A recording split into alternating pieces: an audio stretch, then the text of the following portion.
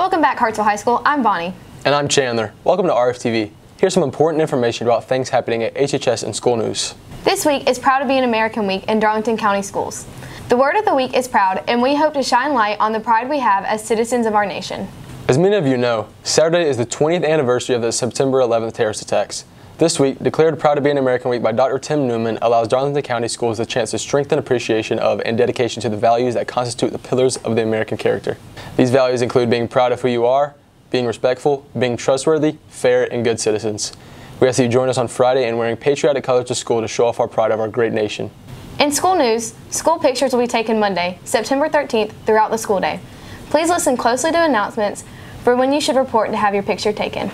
Pre-ACT testing for 10th and 11th grades will take place next Tuesday, September 14th.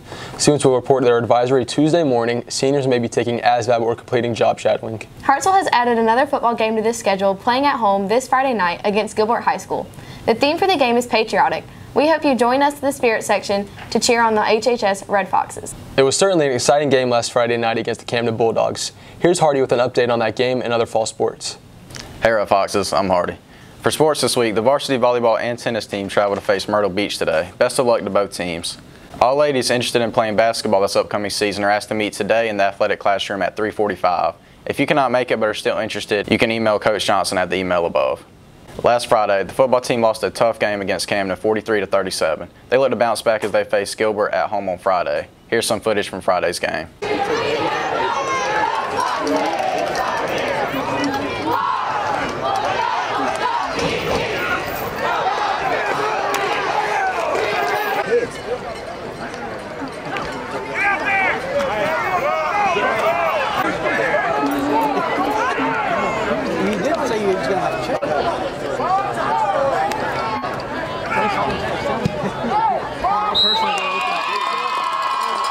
Finally, the girls' varsity cross-country team will participate in the West Florence Invitational this Saturday. That's all I have for you today in sports. Back to Bonnie and Chandler. Thanks, Hardy. We are ready to show up in our red, white, and blue for this Friday's game against Gilbert.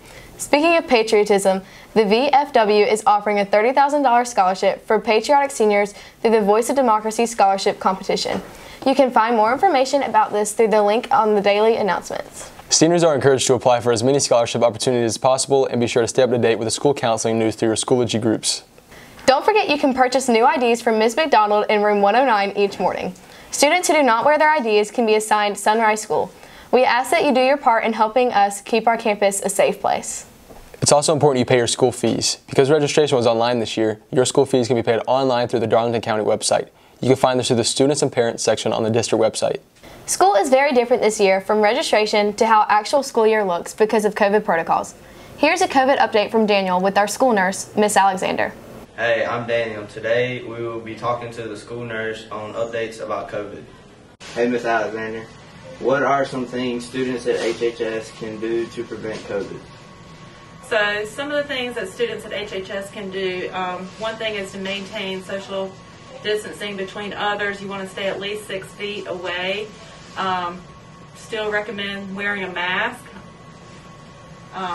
If you cough, sneeze, keeping your hand over your mouth, washing your hands, avoiding large crowds. Those are just some of the things that you can do, and keeping hand sanitizer readily available as well if any contact is made with surfaces and things like that. What do students need to do if they test positive for COVID? So if a student tests positive for COVID, it's important that they notify the nurse immediately. That way we can get you coded properly with attendance. We can give you your isolation dates. We can let you know when it's safe for you to return back to school. It also gives us time to be able to identify any close contacts, and those will be students that have been around you for 15 minutes or longer within 3 feet. So it's really important that we know that you're positive. During the time of being positive, it's important that you isolate for the amount of time that we tell you, because if you're not isolating and you're still hanging out with your friends and stuff and going out on the weekend, you're exposing other people. So, you know, it's really important that you do isolate like we say for you to do. Thank you, Miss Alexander. Now back to the anchors. Thanks, Daniel. Remember to social distance, wash your hands, and follow the school's protocols for keeping us all healthy and safe. IB adjunct applications are now open. Students in 9th through 11th grade are welcome to apply to take several courses. If you have any questions, please see Ms. Alvarez or any IB teacher. There are so many amazing course options available that can be chosen based on your interests. Don't forget to take a moment this week to think about what it is that makes you proud to be an American. We hope you will join us in wearing patriotic colors to school tomorrow to celebrate our nation. That's all we have for you today, Red Foxes. Stay classy, Hearts Fly High.